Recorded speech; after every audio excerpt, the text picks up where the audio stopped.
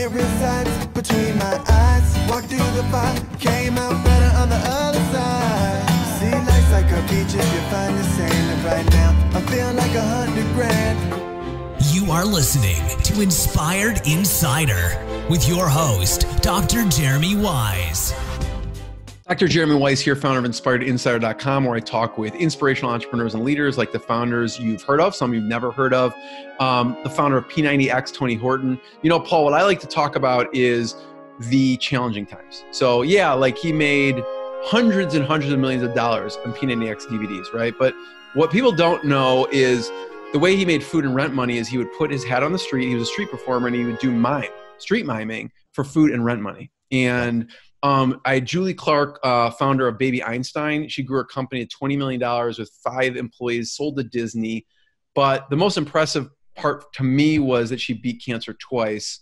And I had Atari founder Nolan Bushnell on, who was Steve Jobs' mentor. And he talked about how when Steve offered him 33% of Apple for $50,000 and why he said no. And he also talked about when I don't know if he lost everything, but pretty much lost everything. They decided to go a trip around the world. And he told his kids, yeah, we're just going to go a trip around the world. And he had so many friends all over the world, they just would stay with friends. So his family thought they were taking this amazing vacation. They didn't know they were doing it because they lost a lot of their money in their house. So there's some crazy stories there. So check out InspiredInsider.com. And this episode and the show is brought to you by Rise 25, which I co-founded with my business partner, John Corcoran. And what we do is we help B2B businesses connect to their Dream 100 clients and referral partners. And we help you get ROI by running your podcast. And you know, for me, Paul, and we'll talk about Paul's podcast that I'm going to give a shout out for, Fail Disclosure. But for me, podcasting is a lot more personal. Yes, I think it's the best thing ever for relationship building and to give to other businesses, to profile them. But it's personal to me because it was inspired by my grandfather, who was a Holocaust survivor. And him and his brother were in concentration camps in Nazi Germany, and they were the only members of their family to survive. So his words and legacy live on because the Holocaust Foundation actually did an interview with him. And you can watch that interview. I have it on my About page. I watch it multiple times a year. There's a full, like if you go to the InspiredInsider.com About page, you go to the bottom. It's a full interview of him talking about essentially the atrocities that happened to him.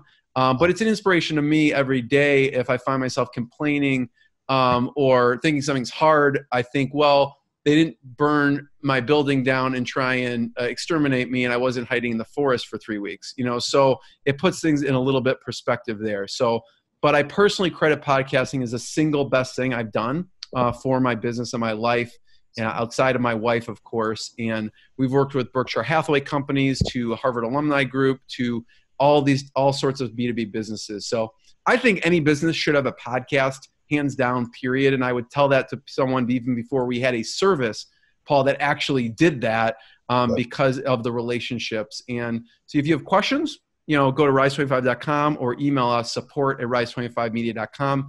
And I joke around, Paul, that everything good goes back to a podcast. And Paul and I and John met because of podcasting. We were doing the official podcast at one of the conferences, and that's how we actually met Paul. And I'm going to introduce today's guest. I'm super excited. I've admired his work and him from afar for a long time. And we have Paul Jarrett, the co-founder, with his wife Stephanie Jarrett of Bulu. And if you don't know what Bulu is, check out their website. I think you go to BuluBox or BuluGroup, right? BuluBox or BuluGroup.com. And PaulJarrett.com. Got a shameless. And PaulJarrett.com, exactly. Bulu creates private label subscription box businesses for big brands like Disney, Clorox, GNC, Discovery Channel, and many, many more. And they created a turnkey subscription box solution division to work with big brands. So they went from humble beginnings. They were packing boxes in a studio apartment to occupying a 100,000 square foot warehouse. And they pioneered taking subscription boxes from concept to creation. And now they ship millions of boxes to happy subscribers nationwide. They specialize in working with multi-billion-dollar retail brands by offering innovative solutions to go direct to consumer. But Don't think, oh, I'm not one of those multi-billion-dollar brands, I can't work with them. That's not true. They do offer e-commerce brands turnkey services like customer service and fulfillment. So if you have a need for that, you can also contact them. And like I said, he also runs a podcast, Failed Disclosure. Paul, thank you for joining me. Man, thank you so much. I'm excited for this. And if memory serves, I kind of weaseled my way into your other podcast, right? Not at all. We saw you like, yeah, we love it. You know, I wanted to start with that. You know, I talked about the P90 X, there's challenges, there's interesting times. And before we hit record here, you said you grew up on the other side of the tracks. Oh yeah. So what did you mean by that? Quite literally. So, yeah, you know, it's one of those things where, you know, growing up and, you know, probably even into college and not until I kind of really entered the work world, I didn't realize, you know, where I grew up, you know, wasn't really that great of a location or scenario. But I grew up in a trailer park in Lincoln, Nebraska. Literally the train tracks run, I think technically right through it or right on the edge of it. So, you know, there's a lot of train hopping and graffiti and all of that stuff. But yeah, we grew up in a trailer park. You know, we didn't have shit, you know, but we didn't know it, right? Like my parents were married. That's probably the thing that matters the most is I always had two parents that loved me unconditionally. And they read to me and I always had books, right? And when you got a few of those things, you know, you can really latch onto those in the long term. But, you know, I remember, you know, going to bed hungry, you know, given some of those times where I just, you know, acted up and got in trouble. And I was like, just without dinner. You're going to bed without dinner.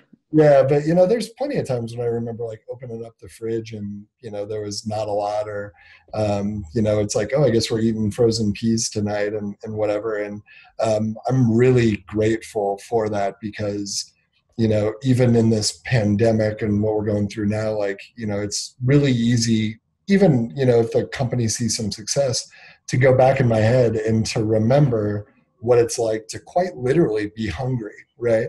And, it's a unrealistic, unnecessary, but also true fear that I think about my 1-year-old, my 3-year-old, and I'm like, I just never want them to feel deprived of anything. You know, even just, you know, I was the kid that, you know, now I have way too many Jordan shoes, right? Because I could never afford them. Right. I got jumped one time for my shoes. Really? Oh yeah. You know, there's it's funny because a lot of people think Lincoln, Nebraska, you know, how bad can that be? Well, when you're in a trailer park that's kind of, you know, really secluded from the rest of the world. And we did have a function in our city called Catholic Social Services where a lot of the churches would get together and they would bring in refugees from other countries. And so, you know, growing up in my school and in my trailer park, I was a minority to a lot of Asian, specifically like Vietnamese. And those were like my best friends growing up, right? And then there would be another like atrocity and it would be like a bunch of refugees from, you know, I don't really quite know, Iran or Iraq or wherever, right? And when you get these people from like the Middle East. Yeah, when you get these people just culturally that are different. I mean, I remember, you know, going to my buddy's trailer and his dad was clubbing their rabbit to death for dinner. And I'm like, what's happening? You know, it was a really interesting scenario growing up. And it was rough. I mean, you know, it was very normal to be like, I remember riding my bike one day and this kid pushed me off my bike and said, I'm going to beat you up and take your bike because you're the tallest kid in the trailer park. I was like, okay. I fought and I kept my bike, but you know, that was just normal. It was just like rough. But the funny thing is at the time, when it came to all of that stuff and all those scenarios, I never thought it was really that bad. But now, you know, really that was being just normal to you. Totally normal. And I don't know if you're familiar with the term like class jumping or class hopping, right? Mm-hmm. It's like, you know, if you're poor, then you go to middle class and you go to upper class or whatever. I think that's a little bit of the story of my life. Because when I was 15, my parents did have a lot of property come into play. They had been buying trailers and whatnot. My dad got a bunch of promotions and we were able to literally go from the trailer park to, when I was 15 years old, a house with a 10-foot pool in ground, a sauna, 3 different levels. And I went to a really expensive Catholic school, and you want to talk about a culture shock, right? And then entering the work world and then starting our company, being really small and local, and then working with these venture capitalists from all over the US, and then working with Disney. I always find myself as kind of like I realize like I'm like the novelty in the room almost, right? But yeah, I mean, it was a rough go, but I wouldn't change it for anything. PBS actually did a little documentary on it. And I think that was the first time that I really realized like, oh, because they recorded the trailer park. We had a long. What was the documentary? Was it about you or just about Lincoln? So the documentary was called Startup. It's still running. It's on PBS. And it was about our business. But really a significant portion of it was like where I grew up and, playing Division I college football, moving to New York City, and kind of how a lot of those experiences, I had the same opportunity as a lot of the other kids in the trailer park, right? But a lot of them are, dead in jail or, who knows where they are. There's only maybe one other guy that I can think of that has kind of a stable life, right? But the documentary kind of focused on like, how the experience have changed. And, it was like, to not sound cliche, but sound cliche, it was like a rags to riches story. Yeah. Which I never would have, I still don't think that way of myself, but when they kind of laid it out for me, I was like, oh, I guess that is kind of a little bit of the story, right? Well, I mean, you live your life and it's just normal to you, and so things looking out from, it's all perspective, right? Yeah. So what point, Paul, do you realize like you're just living, oh, great. So like, I have to go to bed hungry. That's normal. At what point do you realize, like you said, I don't have shit? Like at what point did that really hit home to you? It's funny because I never stopped to think about why the other kids get the shoes and the clothes and the whatever. Because I think one thing my parents were phenomenal at was they were like, oh, you can get those shoes. We're just only going to pay for $10 of it. But we can find you work literally cleaning toilets, cleaning garages. So they always really, really good about lining up the worst jobs in the world. So they're basically like, you have the opportunity to get whatever you want. You just got to work for it. 100%. I mean, lemonade stands, clean, a lot of cleaning. A lot of like people were kicked out of trailers, go clean the trailers. I can de-cockroach a place faster than anybody. Y'all ever know? That should be a tagline in your LinkedIn. Yeah, right? And then, what that turns into then is, you just learn how to hustle. And so, mowing yards all day for weeks and weeks in a row, you go, well, how can I make money faster? All my friends want CDs. How can I, do that? And, everybody. You were entrepreneurial back then. Also. Yeah. Everybody always has the candy bar stories. Mine was definitely the music story where I'd kind of pull one over on the BMG and Columbia houses of the world and turn around and sell those CDs for full price, and video games, all of that stuff. There's, I always laugh at, food because I'm like, there's so much more margin in video games and music, right? Well, back then there was, right? And so it was so, natural to me, right? And what's interesting is my brothers and sisters grew up in the same scenario. And how many brothers and sisters?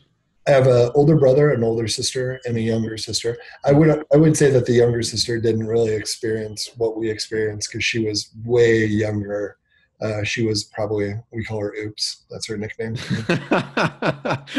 An endearing term. Yeah. But my older brother and sister, they really dove into academics like 100%. Yeah, you're mentioning your brother's a pulmonologist. Yeah, he's a highly sought after pulmonologist. He has his own practice. He has 2 care clinics. My older sister was a forensic scientist for the FBI, and ended up finding a lot more money in medical sales. But she's also a nurse, so she's technically a scientist, a nurse, and a medical sales rep. And my dad sat me down and pretty much said, like, hey, your ticket is sports, right? Like they're kind of really smart, which they were. He didn't say I wasn't smart, but he's like, you know, You had a they're special they're really talent. good at these things. You're really great in athletics. Yeah. That's how you're going to get to go to college. I mean, literally, my dad said, like, you're going to only probably be able to get into college through athletics. If not, your mom and I, you know, we're not paying for it, and you're going to take out loans, or you're going to go to community college or whatever. And so I think, you know, that was probably the moment it's probably after a football game my sophomore year, the next day when we were talking, and I didn't want to watch film or do something or whatever. And he was like, oh, just so we're clear, he's like, this is your ticket. Like, you know, whatever. And I did enjoy sports. I mean, when you're that young, you don't even realize that most of the time what the gravity of what that means completely. So, right. And interestingly enough, if you talk to my parents, they did not expect any of us to go to college.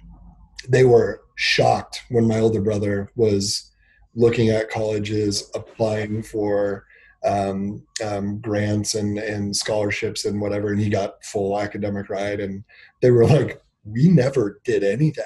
We never pushed.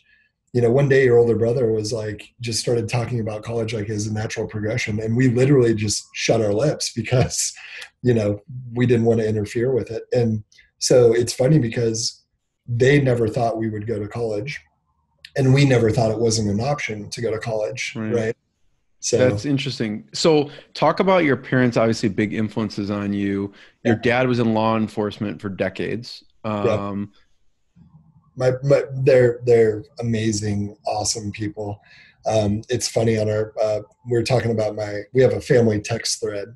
And we were talking last night about how my mom should call into my podcast and share some of the work horrors.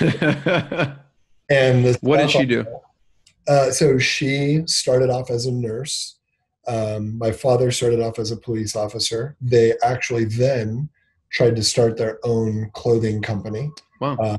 It failed miserably. You know, there's all sorts of reasons why, but I would probably summarize it as there aren't enough big and tall people to support a custom big and tall clothing store in Lincoln, Nebraska.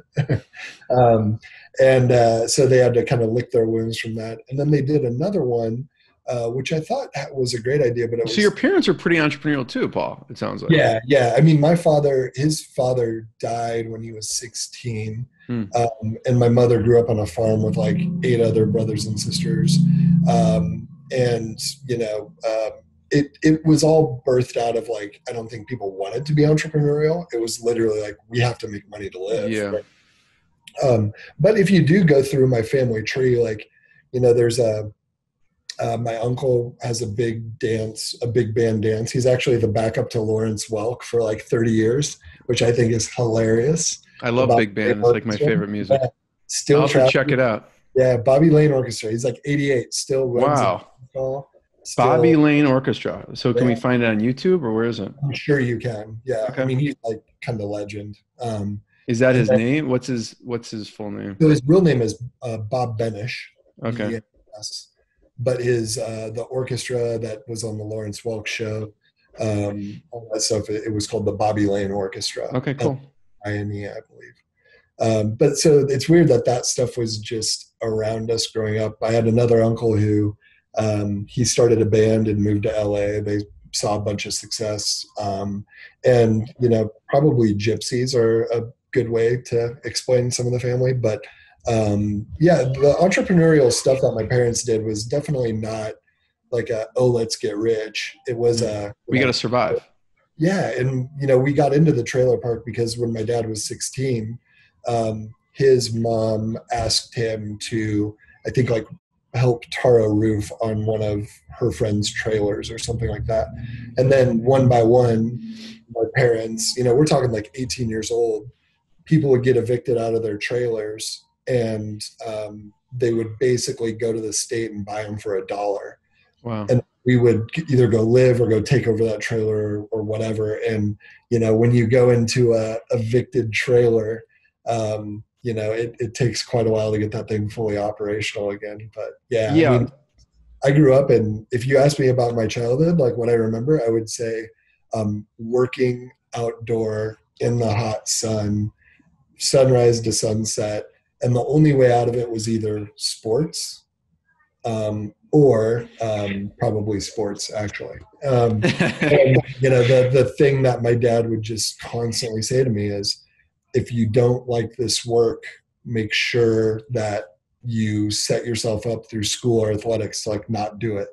He's like, and he'd be like, I enjoy this stuff. He's a police officer, and we, started a property management company, but he was like, I enjoy this, but if you don't like the labor, you got to start thinking about now how you're not going to do that. So, I want to get to your football career for a second, because that was your ticket, but what was the worst jobs?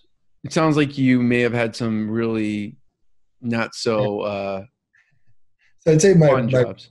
The worst one-off job was I was tasked by my father to clean out a garage for a hoarder who had stashed 3 or 4 years of trash in a full-size garage, bag by bag. Oh. And I don't even want to get into describing to you the smell and the animals and the insects. There's animals? There was everything you could have. I mean, literally 3 years of trash in, a Nebraska freezing winter or a hot summer.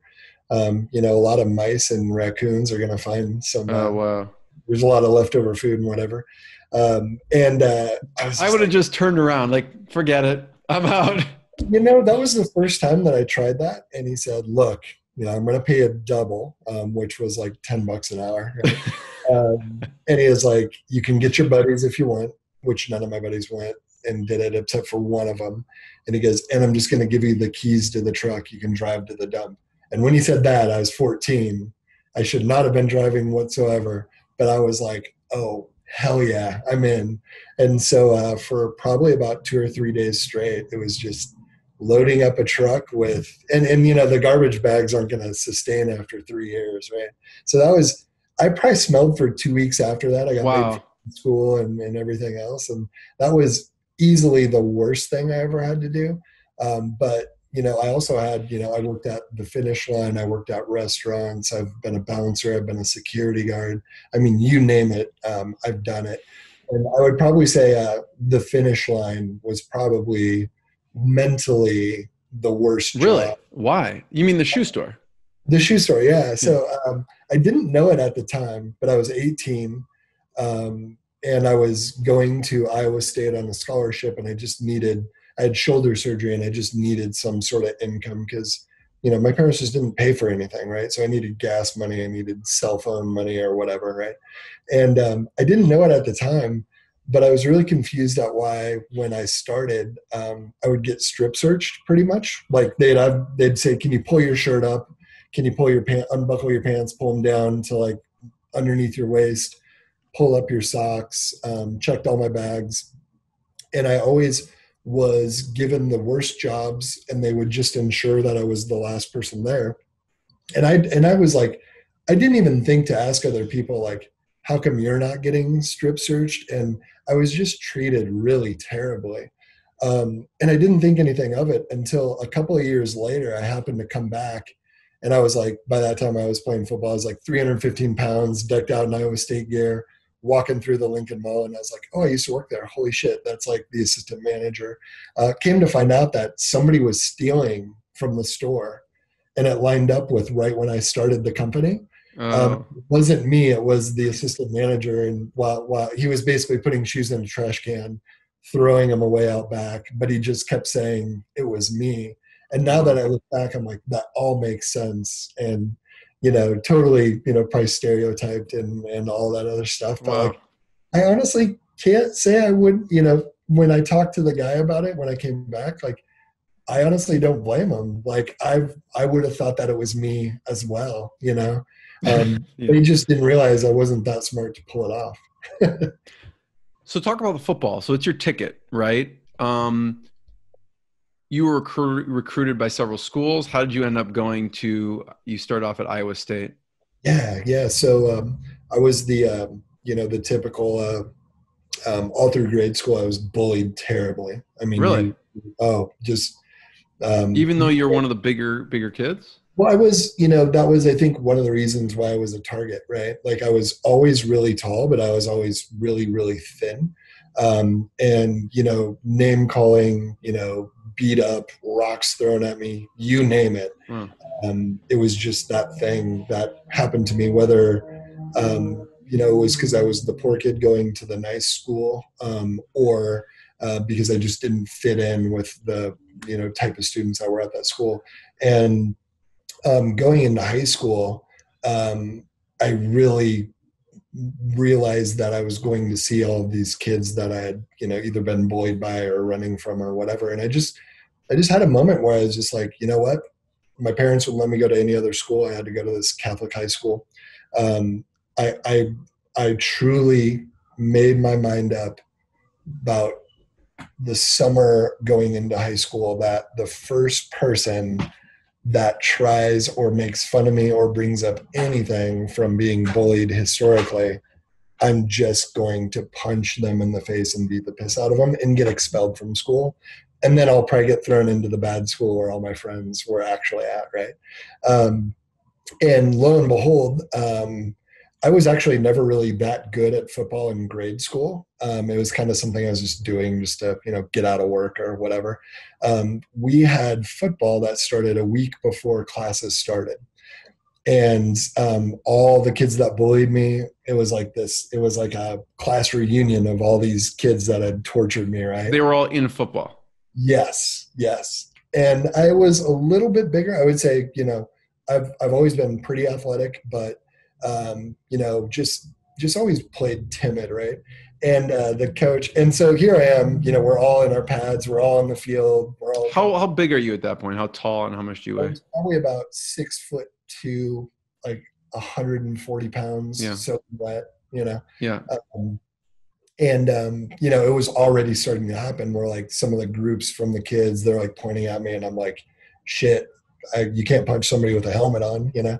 And so the coach then goes, okay, everybody line up. I need 2 volunteers. And my hand just immediately shot up. I don't know why. And then another kid who he was known and his family was known for being really, really great football players. His brothers and dad all went to school on scholarships, and he was awesome in grade school. And they lined us up. And this is saying a lot, by the way, in Nebraska, because that's like football's like in Nebraska. Yeah, like, you know, my wife's nephew is the quarterback at Nebraska right now. Her brother was national championship quarterback at Nebraska. You're like a god in Nebraska, probably. Her uncle's like Tom Osborne, you know. Her dad's the winningest high school football coach. So everybody in Nebraska, it's almost like probably the equivalent of like, I say if I was on the East Coast, like it would have been academics and I probably would have went to Harvard. But in the Midwest, it is football and volleyball. You know, that's just it, right? And so here we are. You guys line up. Yeah. They line us up like 20 yards apart. And I swear, if you've ever seen The Water Boy, it was like. That's what I'm envisioning right now, actually. Yeah. And it was like every little thing, name, whatever people had called me, it just built up in that moment. And literally the drill was just run and hit each other. There was no ball, no nothing. It was 20 yards dead sprint. And, needless to say, I fucking destroyed this poor kid. I mean, I was full on whatever. The loudest pop, we got up, I popped up, he was kind of dizzy rolling around on the ground, and the coach went, my God, I've been doing this for 20 years.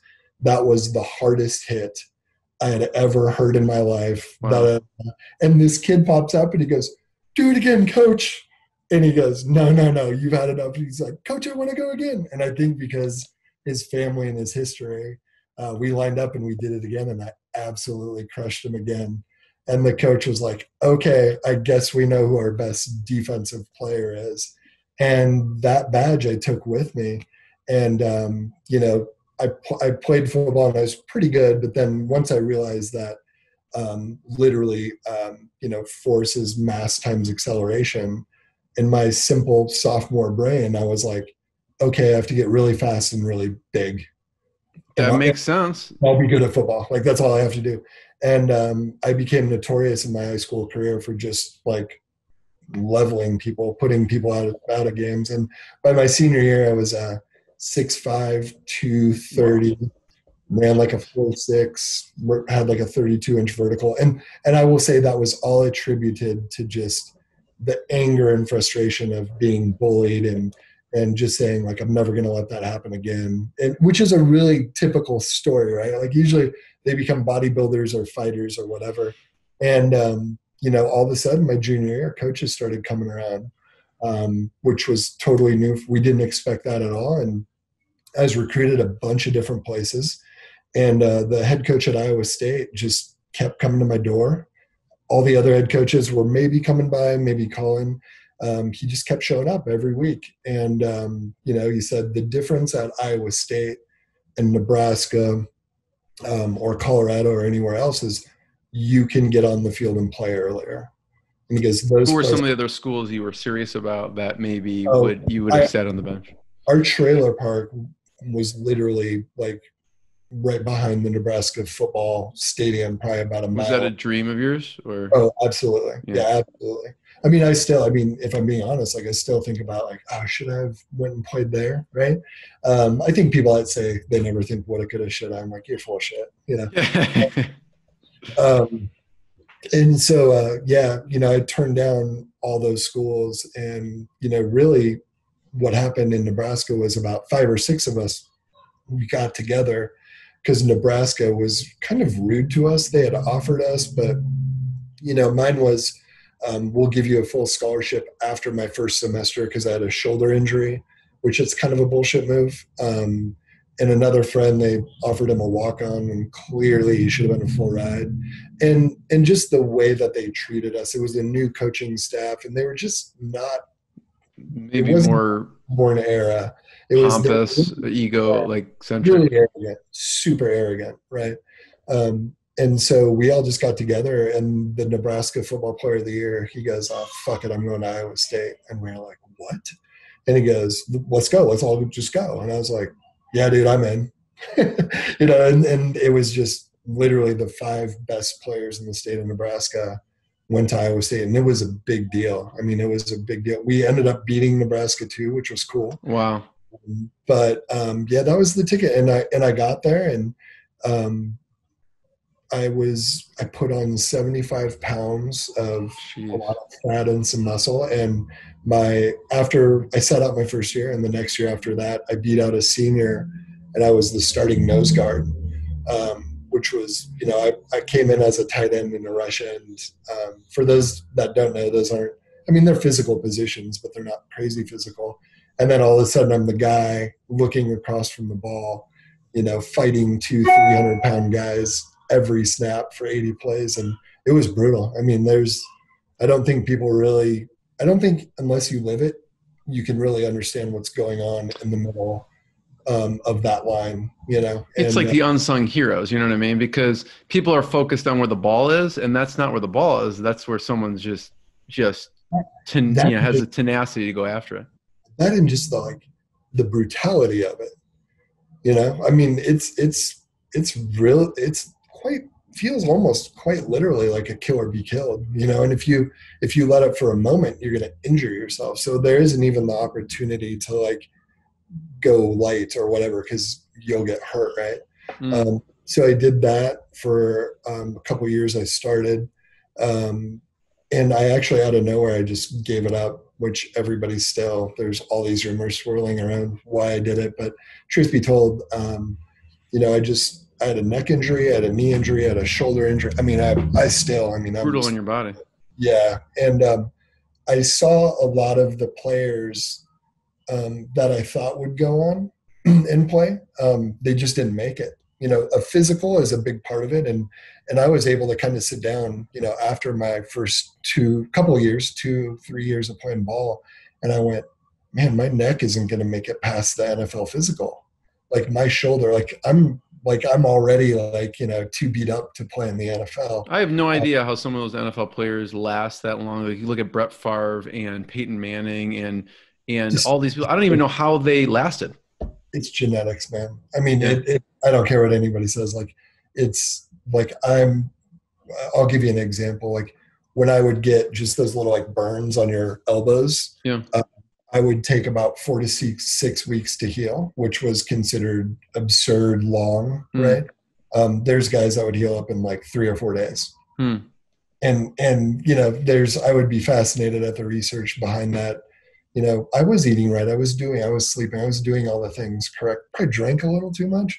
But it always seemed like it was these guys that were not working super hard in the weight room, not eating right. And they're just freaks of nature. Right. Huge genetic component.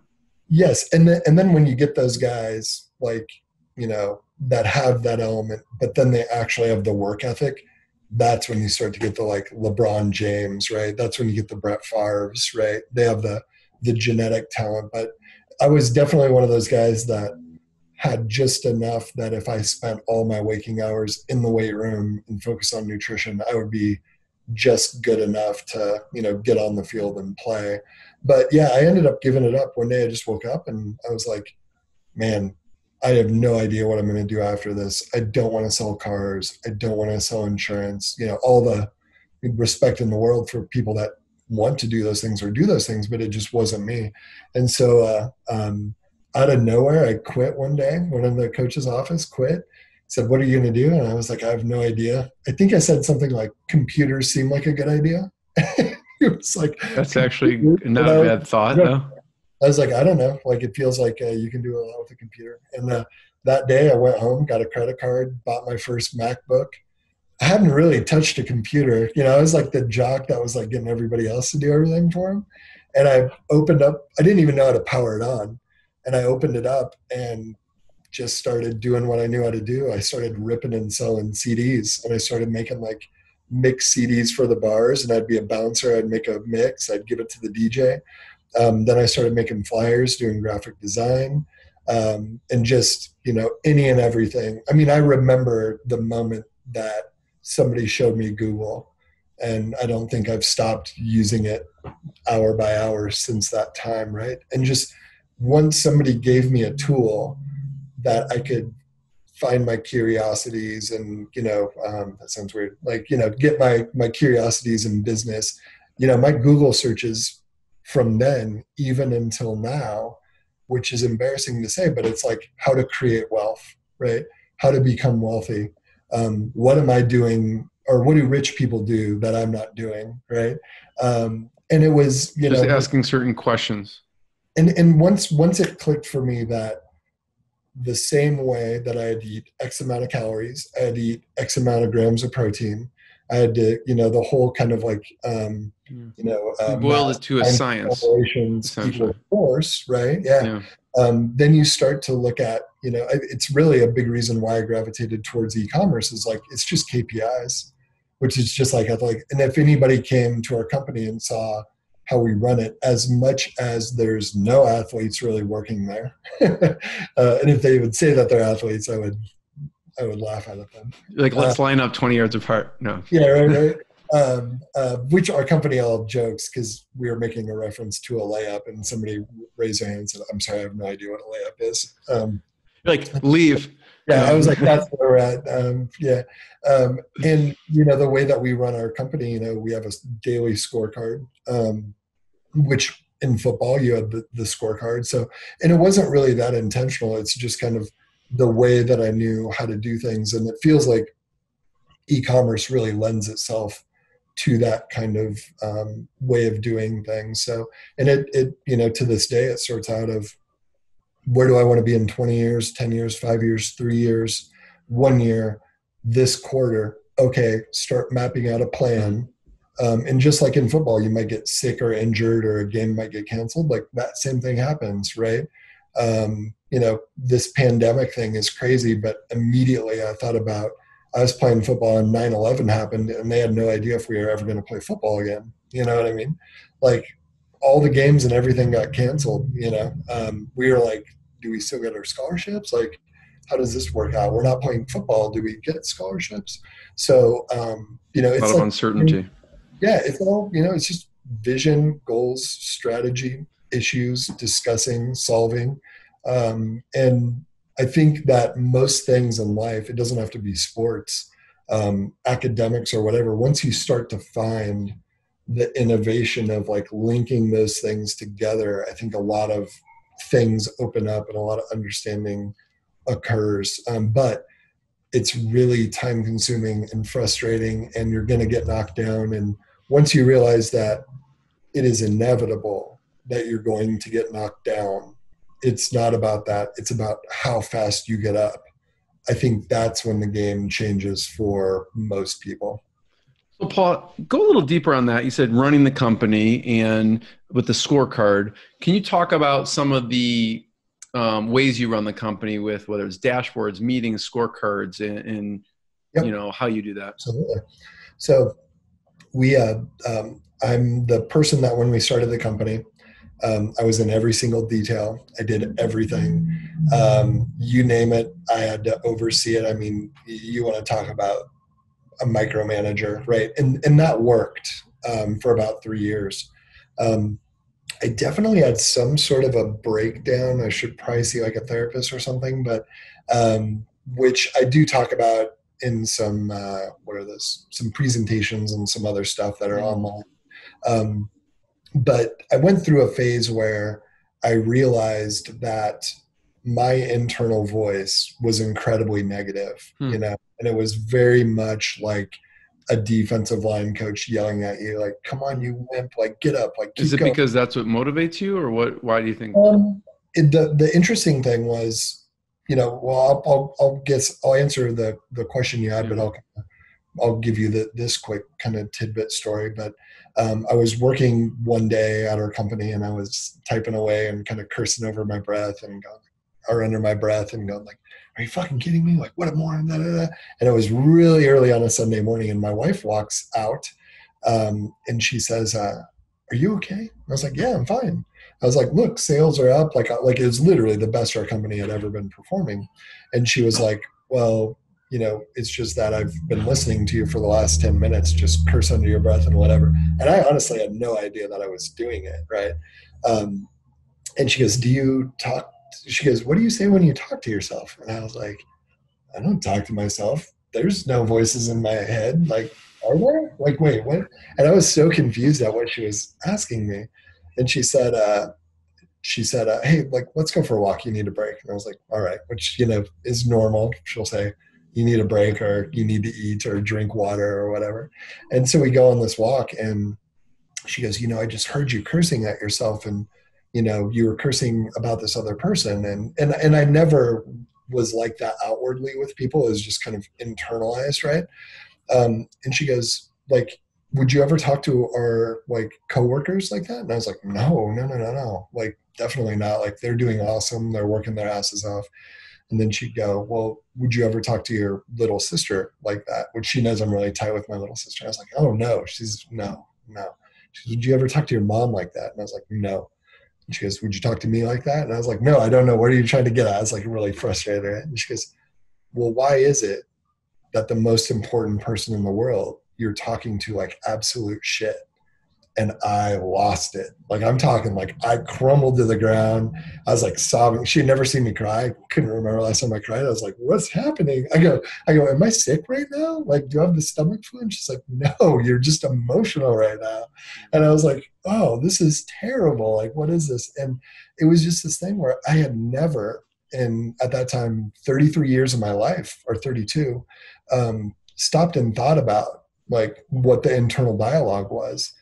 And it had always just been, that's a joke. Are you kidding me? You can do better. Keep going. That's not good enough. And I looked at her and I said, like, what do you say? And she goes, well, like, and at the time we were running, and she goes, well, I guess, like, you know, good job. Keep it up.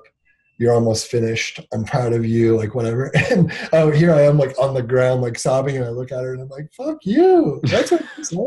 And she goes, Paul, I think that's what most people say. And I was like, what? And I'm just like, my whole world is just like crumbling. Right. And she said, you know, like, why don't you try to start talking to yourself a little bit better? Right.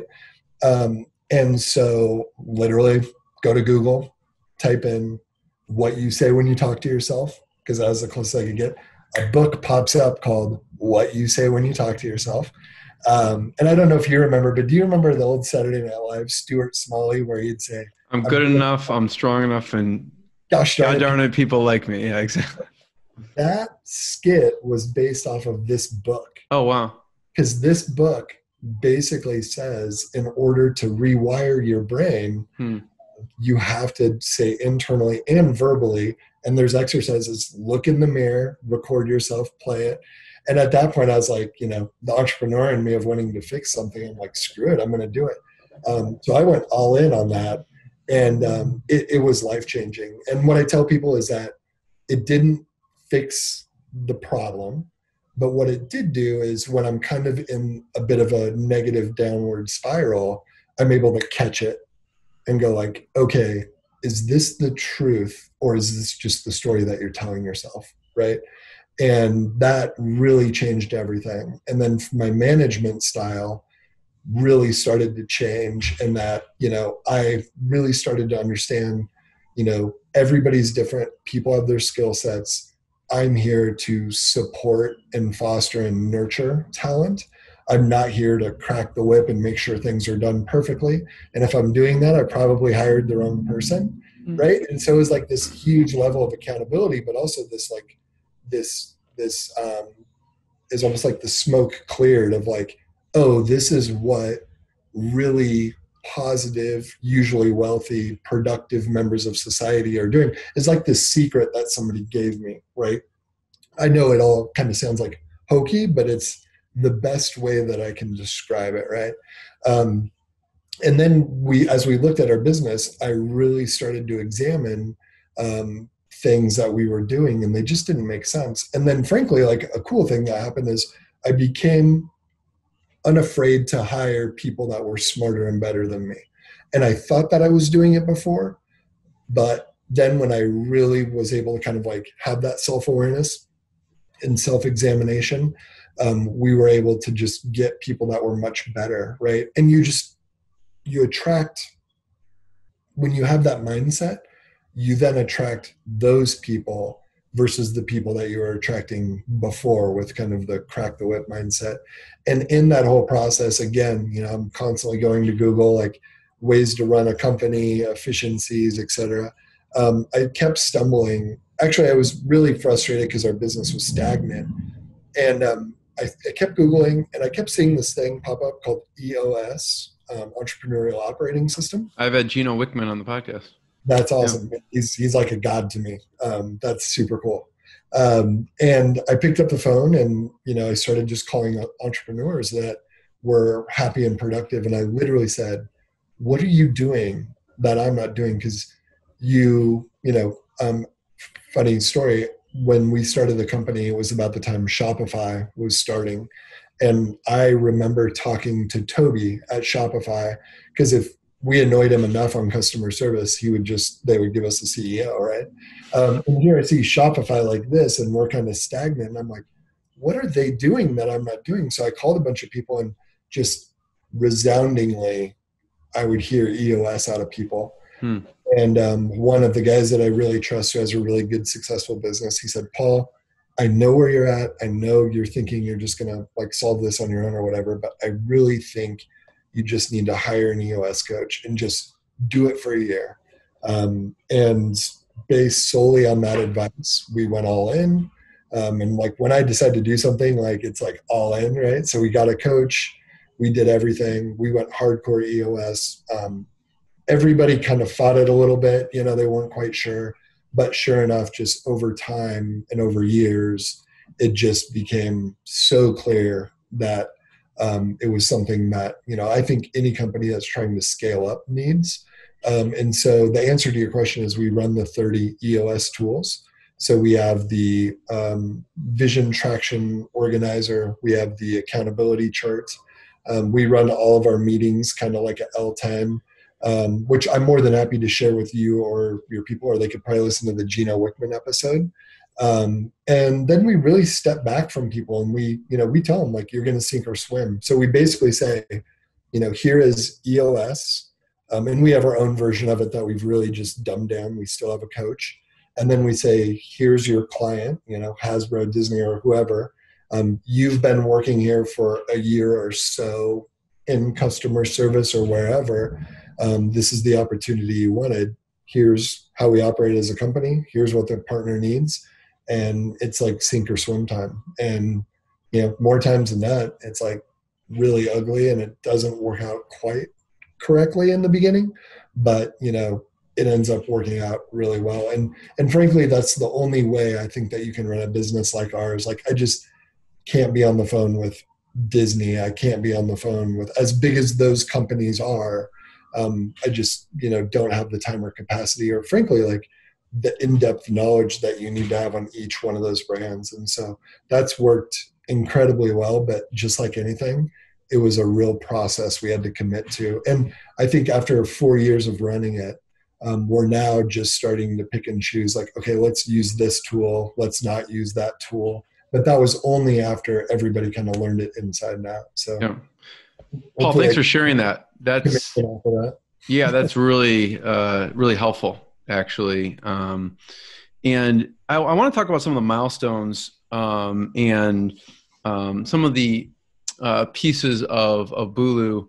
And but I wanted to first, what I find companies who are successful, they have amazing people. And then they have kind of a premise and core values that they live by. And there was, you worked for BBDO, and I feel like one or some of the core values came out of that experience. And maybe you want to touch on that for a little bit. Yeah. So I worked in New York City at an ad agency called BBDO. It's considered the world's largest, most awarded ad agency. So here I am as a, 26-year-old kid, way out of my league. I had my own office. I had my own secretary. I had my name in gold on the door. I don't know how I weaseled my way into that opportunity. But I was doing incredibly well. I didn't know it at the time, but I was actually working a lot with the CEO, which is probably the dumbest thing that I've ever done. But I was working, and I was just known as the guy that was always there. I could research, put together a deck, and hand it over to somebody, and they could go present it without having to do anything. And that's really where I started to make my mark at that company. And there was a guy named Ozzy, and he was always around our area working with one of our account directors. And I just overheard him talking about Brunswick. And I kind of went to research it a little bit, and we had all this access to everything. Competition, like it was more of pulling reports and organizing it than it was, hardcore research. And I created this deck, and I was like, hey, Ozzy, I took a day over the weekend and I put this together for you. It was all about Brunswick. And he just looked at me just completely like blown away. And our account director is like, told you he's good. And I was like, I didn't think that was good. I've always had this idea of like asking, how can I help? Or if I hear something, I'm just going to like try to jump into it, especially if I have the time and capacity. And so I worked on like 3 projects with this Aussie guy. And then one day I heard somebody say John, and I was like, why are they calling you John? And he's like, it's my first name. And I was like, John. And I was like, John Ozzy? And he goes, no, John Osborne. And I was like, oh, right. I was like, I'm messing with you or whatever. And instantly I was like, holy shit, that's the CEO. This is the guy that like emails everybody and, whatever. And dude, I completely like folded. Like I couldn't operate the same way with him. It completely ruined everything with it. And it also didn't help that my boss at the time, he was truly a terrible human being. I hope nothing but the best for him now. And I hope he's doing well. But he was this dude that, he drank all the time. There was a bar in BBDO. He popped pills. I would walk into his office and he'd be like, Paul, get your ass down here. Help me find this pill. It looks like this, and then I'd like whatever. And he'd open up his desk and there was just pills everywhere. And he would do things like he would call like late at night our interns' parents and like jokingly on a conference call say like how attractive she was or whatever, right? It's totally inappropriate. 100%. But like you got to remember, I mean, as weird as it sounds, this is like what, 2005? Like they're just like in BBDO, like Mad Men was literally based off of BBDO. Like the culture there, I mean, that's what it was. It was like guys hanging out with clients, women doing the actual work, right? And it was almost like this it was like, we work at VBDO. This is how we're supposed to be, right? Like it's kind of like that attitude. And I wasn't into that, and I never quite fit into it. And I didn't realize it at the time when I was there. I was just like, I've always had the mentality, like I said, if I could help out, or frankly, if I can get into new business, that's always the way to be. And so I'm just off on an island. Sorry, 1 second. Some sirens there. I was always off on an island working my ass off or trying to get into new business. And that always helped me at ad agencies. But yeah, we had an awful boss. One day when I was working, he said, follow me. And so I got up and I started, which was not uncommon. So I started following him, and he goes, where the hell is your notebook and your pen? And I'm like, he goes, if I ever tell you to be in a meeting or follow, because actually if your ass ever leaves your seat, you need to bring a notebook and pen with you. And I was like, okay. And this was, he would yell at me. He'd be like, you look like shit, go shave, right? Where's your suit? Every day it was just something. Every time he walked by my door, he just would just degrade, and he was just a terrible human. And so I'm following this guy, and he goes to the bathroom, and I wait at the door, and he opens the bathroom door and he goes, what are you doing? I was like, what do you mean, what am I doing? And he goes, get in here. And I was like, you want me to follow you into the bathroom? And I can kind of find the humor in everything, right? Because I'm not even mad. I'm just kind of like visually watching this happen in my head and just laughing my ass off at the ridiculous nature of it, right? I go into the bathroom. He's not going number one. He's going number two. And that's when I actually thought it was a joke. I was totally waiting for the other BBDO guys to hit me with like toilet paper or water or like whatever it was. Nope. He took a shit and made me dictate all of his notes and everything right outside of the stall. Somebody would walk in, and I was just like, yeah. And finally I was like, yeah, man, like, I'm good. Are you good? He's like, yeah, I'll be out in a second. I was like, and I remember walking out of there, and I was like, I got to get out of here. Like, I'm working 80 hours a week. I'm following the boss to the shitter, writing his notes down. I always think to myself, the movie Devil Wears Prada had nothing on my boss. So, Brad Groves, if you're listening, cheers. Last time I heard he was a sales rep for some coconut water. So karma. But I will say this. I hope that he's doing well. I hope all that stuff has been sorted out.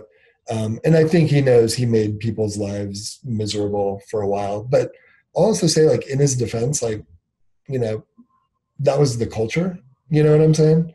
But yeah, and coming out of that, and my wife worked at an ad agency too, and she saw a lot of just shitty creative directors and whatever. And we realized that we had worked with a lot of people outside of New York, inside of New York, or whatever.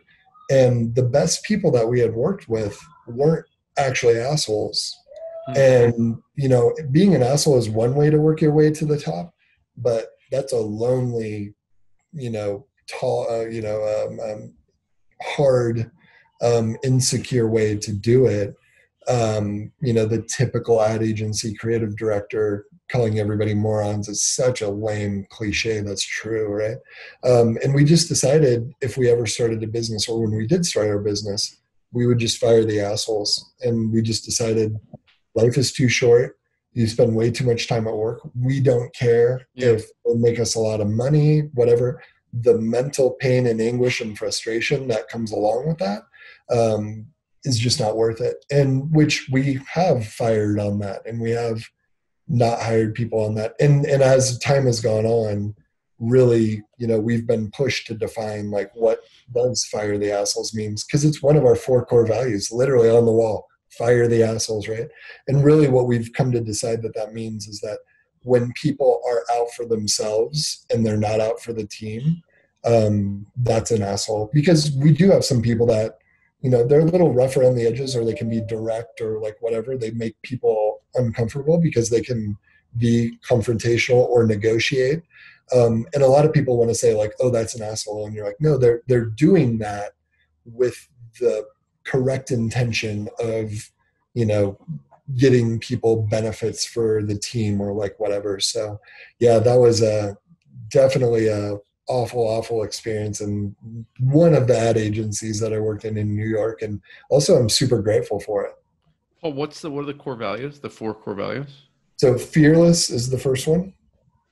Foundership is the second one, which is kind of a made up word between owner and founder. First class is the third one, and then fire the assholes.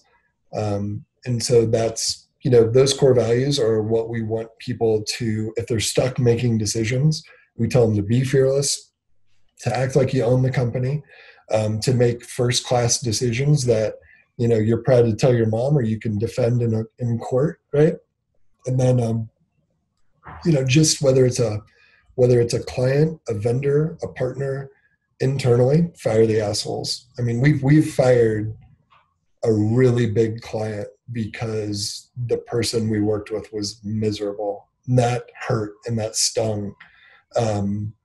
But it sets the example for the company. We didn't work with Walmart because they weren't fair and they were tough to work with. And we turned down the opportunity to do stuff with Walmart. And what that does, though, long term with the employees, I mean, it really creates a culture. It really, people you have know their back. Right. And that's, to me, how we're able to get really good talent and keep it. Like we do what we say that we're going to do. The core values help guide us. Right. Yeah. First of all, Paul, I want to thank you. This is I feel like I could listen to your stories. And so people should definitely check out your podcast. Full disclosure. I could listen to your stories all day, and there's so many good ones. And we probably just scratched the surface. I didn't even get to fighting. What's that? Ultimate Fighting? Well, I guess the kids call it MMA now. That's the one that I've held off on forever, and finally people discovered I did MMA, and I'm like, all right, let me tell you about that. So there's I don't know. I mean, I feel like if you're I wouldn't even consider myself really an entrepreneur. I'm just kind of somebody that's searching to figure out who they are. You do a lot of things. So yeah. Glad you enjoyed some of this. Yeah. I mean, there's so many things I wanted to go into, but I want to have one last question. And I also want to point people towards your different sites and your podcast. They can check out Failed Disclosure, and then pauljarrett.com. It's JARRETT. And then they can go to BuluBox.com, BULU box.com. And where else should we point people towards? BuluGroup. Yeah. BuluGroup. Okay. BULUgroup.com. But the last question, again, I'm sure you have amazing stories too with the companies in the evolution of the company, but I wanted to talk about the accelerated innovation, because right now when people hit crisis, or they need to pivot, or they need to add an income stream, or they need to think about innovating their own company. And you've done this with, the service that you have with the e-commerce and the fulfillment and the customer service. So I wanted to talk about a little bit about that accelerated innovation in these times. Yeah. So it's been an interesting couple of weeks, right? So we've done the subscription box thing. We continue to do it. I'm just laying on my bed. I don't even think we work with this company anymore, but it's called Loop Lab. It's a science kit. By Mad Science is the company. So we built that up, and then we kind of handed it over to them, which was all predetermined, right? Actually, I think my kid is in our kitchen right now doing a science. Yeah, if you hear something blow up. So we've done that. We've built out the subscription box programs.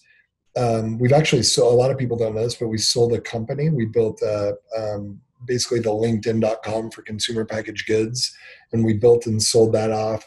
And so at the end of 2019, we were kind of going, subscription box is great. We have the process down. It's a really long sales cycle. It's about 15 months from the first discussion with the big brand to launch. And, no matter what we did, we could not speed that process up anymore. And so we started saying, what else can we do? And to get a subscription box up and running, it takes about 8 different services: fulfillment, customer service, web development, sourcing, etc.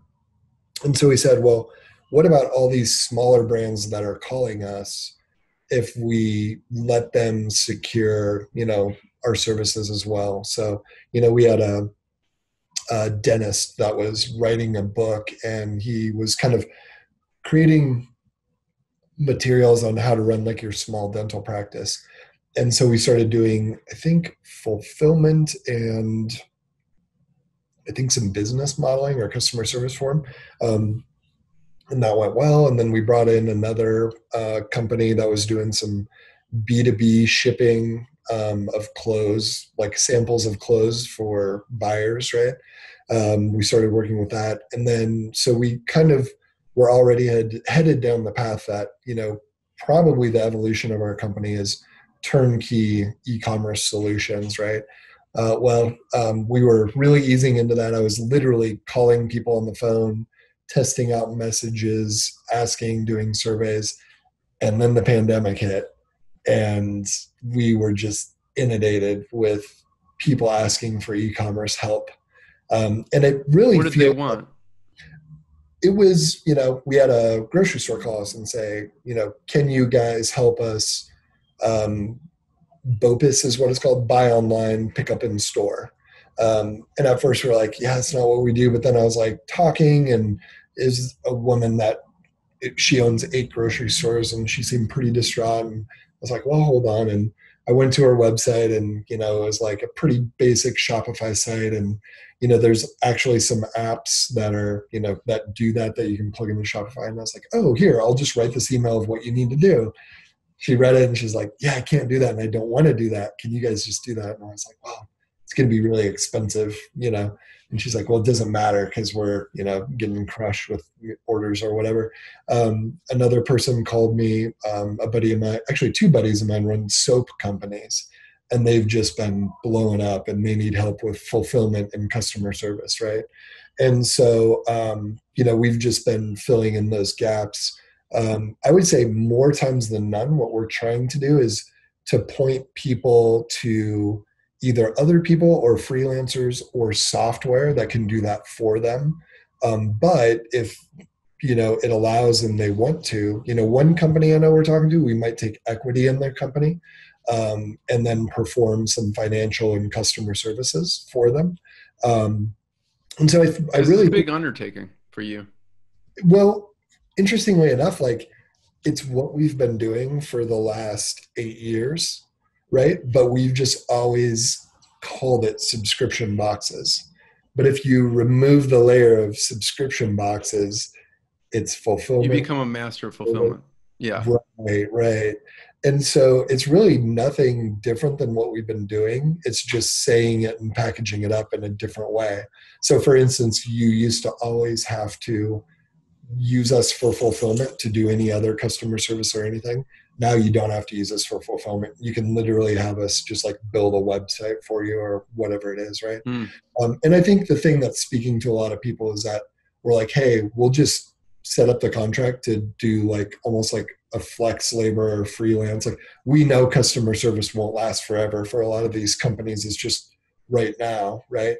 And so I feel like what happened in the world was we were just fast forwarded 10 years into e-commerce, right?